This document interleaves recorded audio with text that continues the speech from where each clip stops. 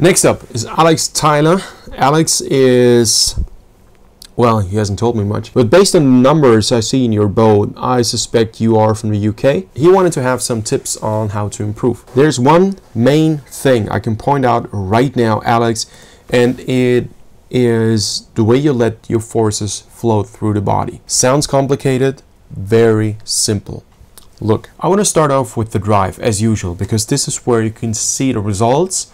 And then I want to go on and work a bit on the release and on the recovery, and on the way forward we will see what is the cause. So the first result we see is this motion right there. And Alex, you look like a well-trained athlete, but this here is something where you use too much power. You're basically too stiff.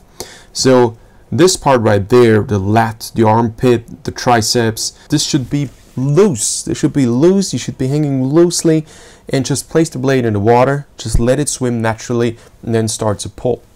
What you do here, however, is you basically tighten everything up, and as you're so tight, you can't just lift your arms. It's not like you're unstable. You're pretty stable in that boat, but it's a bit too stiff with everything you do. It's like stiff, it's stiff pulling. So the one force you have is you're stiff because you try to stabilize forward. However, you would like to pull this way. And as there is something like push, pull, push, pull, push, pull, it's a challenge. It will not work. So what you have to do is to reduce the force that travels from the shoulders into the hands at the catch. This is not the point of time where you want to be extra stiff. You want to loosen up, and you want to be as heavy as you can on your seat. However, there's a problem. You are not loose here because there's a lot of weight on your hands. Right there, there's a lot of weight because you try to bring in the seat too much. That's if you have a lower hunched back, which is what you have right there, then you're really trying to get the seat farther forward because it feels like a long stroke. But in the end, you can try this out.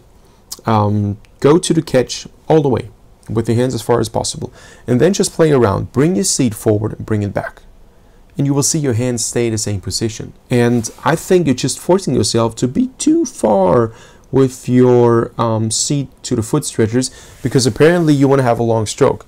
I don't know, maybe you feel you're like too small, or somebody has told you you got to have a longer stroke. This is not the way to do it. Your hands will stay in the exact same position, but if you see this farther back, you have pretty much a straight line then to your hip, and A, the forces can travel better. B, most importantly, a lot of weight can be on the seat and not on the spine, on that spine bend you have there. And if a lot of weight is on the seat, you're much more stable in the boat. And if you're more stable in the boat, you can loosen up your triceps, your lat, and your armpit, and your shoulders overall. I think they're a bit tight. And then you can hang in loose. It's like riding on a Harley, one of these, big motorbikes, and I'm not a motorbike fan, but you know what I mean. And this is a bit the position you should be going for. You could also, I used to call it the chips and Coke position. So you sit on the sofa and you have a chips and Coca-Cola, but you should never eat and drink that, of course. And you're just very relaxed. And this is exactly with the shoulder girdle what you should have. So I think loosen up a bit, relax, trust in yourself that you are long enough, you're not too short, and then your blades will be closer to the water. Now, the problem with all of this, what you do right now, is what happens now. Of course, you need forever to get the blade into the water, and now you stabilize your trunk with an upward pivot. First up, you straighten your back here to get exactly that linear drive I was looking for. And you straighten up your back because this is the natural way forces flow. Your back tells you, look buddy, I cannot handle that bend here. Please change my posture. And this is what you do. But it will cost you about a quarter of the stroke, right from the catch to 3/4. So it is not effective. The point is you go very far to the catch, but you don't use it because you have too much weight on your oar handles. Alex, I hope this makes sense. You have a very straight back now, and you stabilize the boat with an upper body motion. I've said this in a couple of videos before. It's one of the classic not efficient ways to stabilize the back, and always the result of the preparation. Okay, and additionally, you're pretty tight in your arms, and the way you want to row is loosen it up a bit more in your lats, in your triceps and armpit. Shoulders are okay now, and let forces float. Let them run through. The first part of the catch is basically motion only. Don't try to be extra hard at the catch. Be soft. Be very, very soft. And then use the momentum of your body weight. And that's the second problem right there. You're not using your body weight because you're gradually bringing the upper body through the entire part of the drive towards the finish. There is no kick momentum. There is no leg drive acceleration. Whoop!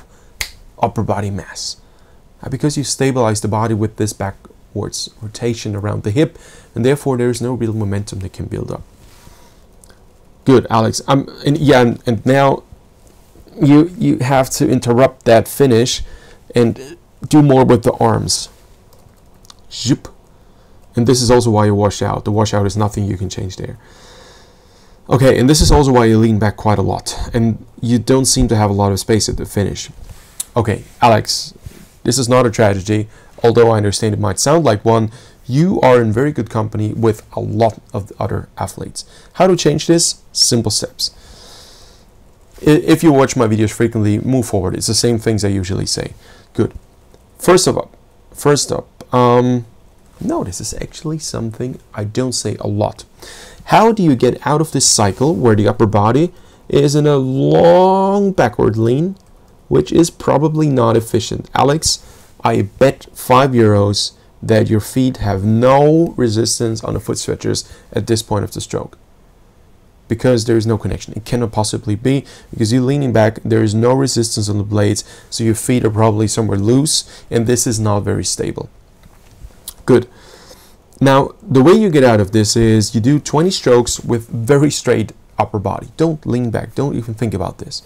And this will help you to bring the upper body forward into its final forward lean position. This is the, if you notice, you can skip this and go forward.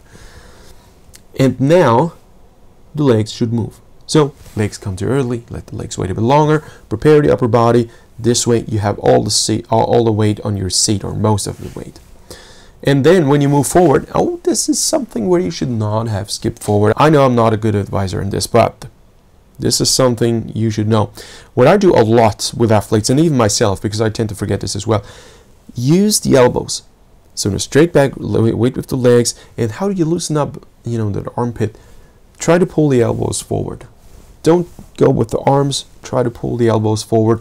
Low shoulders is the result, first of all. And second of all, you gotta have a loose lat. And the loose lat is exactly what you need to get a bit of pre-tension as you go forward. Pre-tension is not a tension you generate by contracting muscles. It's a tension that is a reaction to a bit of a stretch. This is exactly what you need. Exactly this. And then, at this point of time, you already have very light hands, and the blades will be much more controllable than now. And then you will end up at the point of time where the blades don't skydive, but they land like an airplane very nicely on a water runway. And then this part, which takes forever now, will not take forever. Your blade will be in the water, will feel like, whoa, what is happening here? Well, there's not much weight on the hands. Easy. And then just hang on to your oars. Don't try to kill it at the catch. Be very, very soft. First part is motion only. You got to connect with the element you row in, connect with the water. Make sure there is a full force connection between the blade and the water. It forms like a water bubble. Hold on to it. And then whoop, move on from there. Use your body mass, legs. And after 20 strokes, being very straight up at the finish, I call this reset stroke.